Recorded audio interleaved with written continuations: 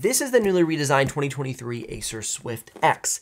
And in this video, we're gonna unbox it to check out the new design, see the form, the build quality, the functionality, as well as check out the interior of the laptop, because they're saying there's a rearrangement of the internal components to get better thermal temperatures and better efficiency. Now, they're also saying that they've added a larger battery, so let's hope for some better battery life in this year's model. Because though this is a 14-inch on-the-go laptop, the battery life has been decent in years past. Now, during my full review, I'll have all those benchmark results for the battery life. For this review, we're gonna check out the usability and assembly of the laptop to see if it's right for you. The Acer Swift X comes with a 100-watt charger block. I personally wish it was a little bit bigger because that would allow us to pull a little more power from the wall. For instance, the Asus Republic of Gamer Flow X13 comes with a 130-watt charger block toting the RTX 4070. So that's a little on the small side, I think, because I feel as if we could get a bit more power out of a slightly larger charger block, pull some more power from the wall to give us a little bit more performance, but that's just being ultra critical. Pulling the laptop out of the box for the first time, it feels a little bit lighter than last year's model. A little bit thinner, less chunky. Last year's model had a really noticeable chunkiness about it, and this looks much more refined. Now, we have an aluminum top cover, bottom cover, side panels, as well as an aluminum keyboard deck. I really like the design. It feels very improved. They've gone with more of these 90-degree angles on the top cover instead of the rounded top cover. It kind of like came up a little bit in the center. This is flat across, flat down the sides. And we have this angle along the back side of the top cover going down into the back panel.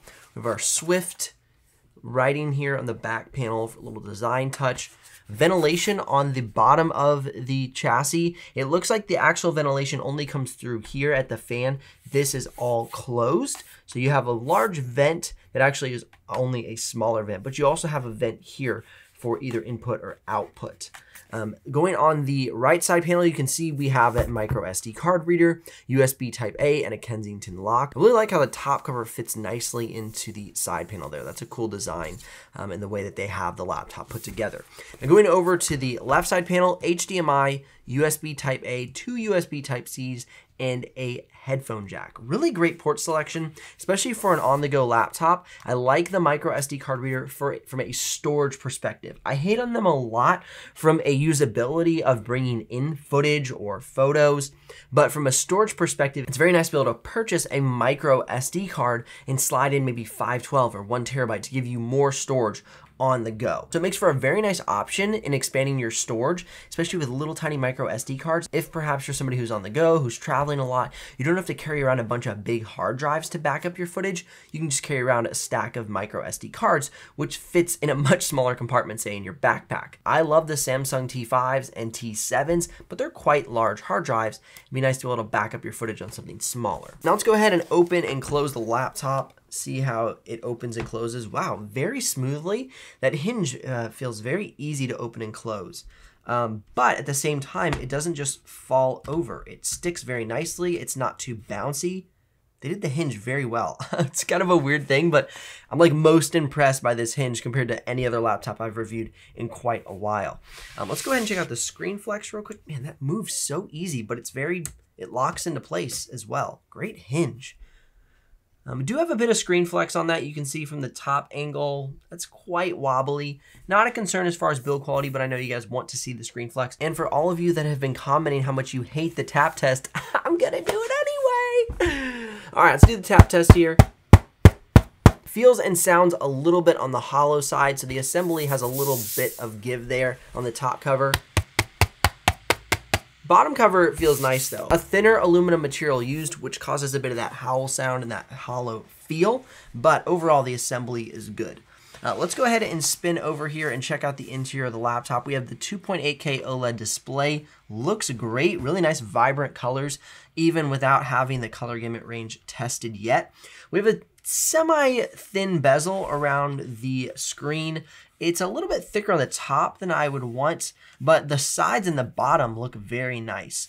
Now, obviously, we have a webcam up top here. Here's a quick sample of the webcam in use, so you can see what that looks like. This is the webcam on the Acer Swift X and a little sample of the audio for you as well. Now, taking a look at the interior of the laptop, I'm really excited to see a large trackpad. and it's nice and quiet, nice dampened sound. It's not too clicky and loud. Here's a quick sample so you can kind of hear what that sounds like. So really improvement on the trackpad this year. In past, I've not been stoked on the Swift X trackpad, but this redesign, they've really upped their game on the trackpad. Keyboard feels nice under my fingers. It's a medium press, definitely plastic keys, but they don't feel too cheap on the plastic side. It's a bit of a softer plastic.